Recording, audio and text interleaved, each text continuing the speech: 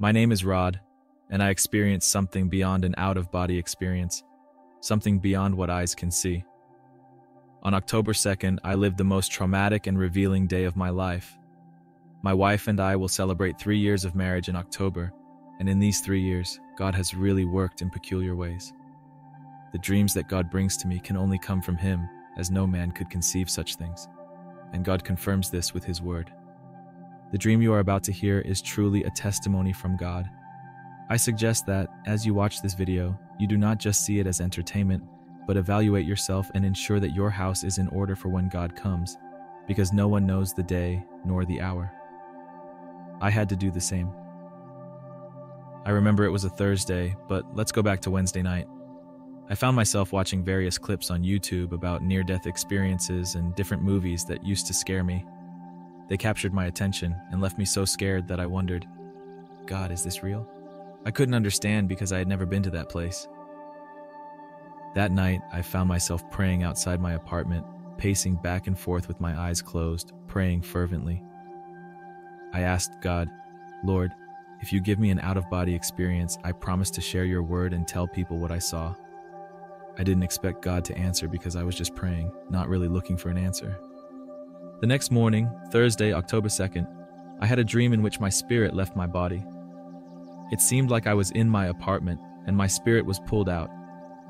I traveled through transits of colorful and bright lights, like flashing lights, until I appeared before a cloudless blue sky. It was a blue place, without land, trees, grass, or water. There was nothing, just a blue atmosphere that stretched for millions and millions of miles where nothing existed. Everything was revealed. Nothing was hidden. We were in a transparent body form which could be described as a soul or spirit, and I could see through it. In front of me, there were thousands upon thousands like me and thousands behind me. I knew it was a form of soul.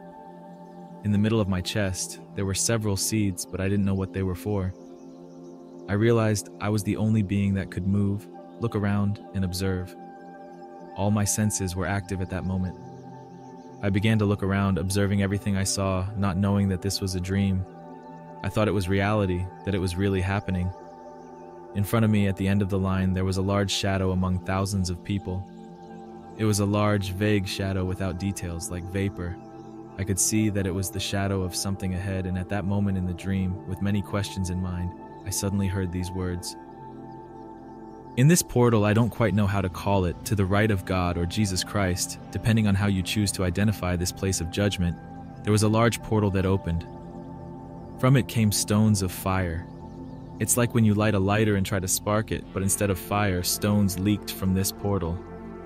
And whoever was rejected by God was cast down from this place, and the stones were so hot that they burned all those outside the portal. On the left side of our bodies or forms, it burned so much that, as if it were very cold, you would tell someone to close the door.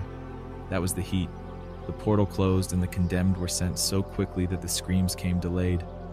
A delayed "ah" that terrified me. Suddenly, something snatched us up as if we moved forward in line, and I began to think, not understanding where we were. My God, maybe this is the judgment. I had many questions and heard, depart from me," as several people were sent to hell. What scared me the most were the people being judged. You could hear when God spoke to them and everything they were judged for. If someone was sent to hell for something you knew you also struggled with in your life, you knew where you were headed. I saw flames constantly burning all those who had not yet been judged and could hear some people talking to God. I remember a woman, blonde, and God was speaking to her. He said, "I'm not judging you for what you posted on Facebook, but rather how it affected others. 300,000 people were led astray by one of your posts on Facebook." He said their blood was on her hands. I cannot express how powerful his words were. It seemed that when he said, "Depart from me," everything shook and she was thrown with great force into the portal, which closed, and her scream was so delayed it terrified me. People were judged for adultery, fraud, and many other things I could hear. The people in front of me were terrified because many of them had gone through the same situations and never repented. Then, thousands were sent here and there, flying so fast I had never seen anything so swift. It was my turn to be next in line. He called me and began to speak with me. Keep in mind that our life follows us so closely that everything we did in our life testifies against us. You cannot lie because your life testifies. Yes, you did this. You did it at that time. Yes, you did. And whenever God spoke to me, a large screen appeared, as if everything God said came to life. He began to tell me everything I could have done better. At that moment, I thought, okay, God, I could have done that better. I did okay, but it could have been better. He continued saying other things and brought up a specific woman. He asked me why I had not forgiven her. He gave me a specific name, which I will not mention, and I knew exactly what he was talking about. He asked me why I had not forgiven her. I replied, God, I have forgiven her. He questioned, if you forgave her, why, when you speak to her on the phone, do you treat her as if the situation had just happened again? I insisted, but I have forgiven, God. He retorted, if you forgave her, why are there still these seeds in your chest? I looked down and realized, my God, that's what they are for. They are seeds of what I did in my life, the things I haven't forgiven. He continued talking to me and said that because I had not forgiven her, he also had not forgiven some of my sins. I was shocked. He began to tell me so many other things and still hadn't said anything good. At this point, I was terrified. My mind began to imagine how hot the fire would be when this portal opened. I was scared, without words to describe the terror of meeting the Creator face to face, where nothing is hidden before Him, where all your inner thoughts and perceptions are revealed. I reached a point where I no longer wanted to hear God. I actually turned my head because I was afraid He had already decided my fate. I was so terrified that I turned my head and He continued to say everything I hadn't done right or what I should have done better. At that moment, I was convinced I was going to hell. I turned my head, not wanting to hear anymore, trying to imagine just how hot hell would be.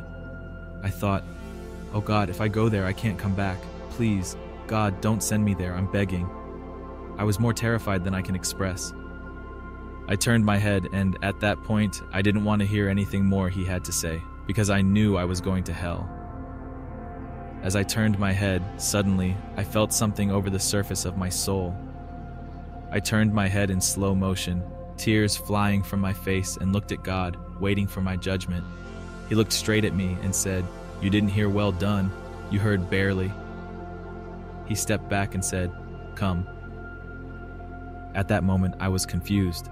To the left of God, a portal softly opened, radiating bright lights with indescribable colors, colors I had never seen before, incredibly beautiful and wonderful. The colors blossomed as they grew, and the sky softly opened. I walked towards that portal, and my hand passed through it and grew. My arm passed through and grew even more. It felt like I was growing into a mature state of a glorified body. My leg passed through, and I grew even more. On the other side, I could see how much my body was transforming into a glorified body. Only my leg was left outside, and just before my last foot entered, I woke up. The dream scared me so much that I stayed under the living room table for hours. I was terrified, afraid to move or do anything, because I feared that it would be added to my judgment. I thought it was the judgment. It didn't feel like a dream. I could feel, I could taste, I could describe how it made me feel. Everything was so vivid in the dream. At that moment, I asked God, "God, why did you give me this dream?" He said it was because He wanted me to warn His people that the things I saw are things that will happen. I hadn't realized that in the prayer I made and the vow I made before God, He would fulfill it. Now He expects me to fulfill my part, and that's why I'm speaking to you now, to forgive, to let go. I cannot describe how many people let the lack of forgiveness grow within them, and it causes bitterness, leading them to commit acts for which they were judged, acts that kept them from entering heaven. I was terrified so many people were going to hell, and it felt like I was the first to watch with thousands and thousands of people in front of me. That is scary to me. So today I encourage you to make things right with God, with your friends, enemies, heal wounds caused by the church that lead you to silently attack people. Go make it right, because hell is not worth it. God scared me so much in that dream, but I know it was for a reason. Today, choose love. Accept Jesus Christ as your Lord and Savior. Believe that he died on the cross for your sins and mine, and that he died but rose on the third day. Believe that he is the Son of God. Read the scriptures and apply them to your life, so that when Jesus returns, he doesn't see your flesh but sees his word in you. I encourage you today. Forgive, love, and see how God changes your life. Thank you for watching. Be blessed.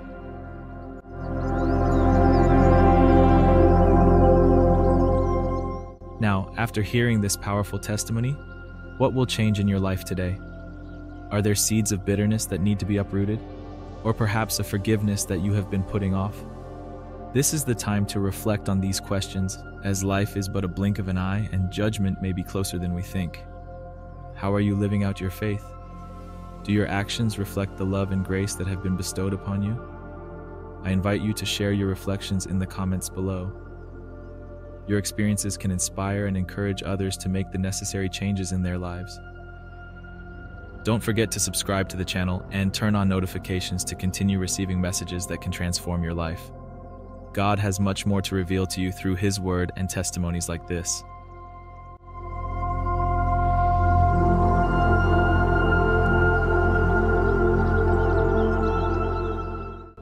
There was this very quiet and different boy who sat next to me, dressed in black and wearing occult jewelry, and began bringing dark books, like spell books, books on the third eye, and necromancy.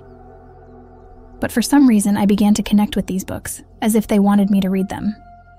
But this time it felt very different, like everything started moving in slow motion. I started seeing my friends in triple. My heart was racing really fast, and I fainted. It's like God is extending his love, his mercy, his grace over me and saying, "Daughter, I hear you. I've been trying to get your attention, but you weren't listening.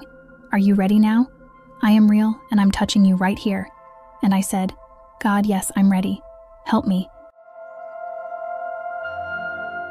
If you felt moved by this testimony and want to watch this story and more stories like this, don't forget to subscribe to our channel. Here, we share powerful experiences that can transform lives and strengthen faith. Click the subscribe button, activate the notification bell to receive updates, and join our community of faith and hope.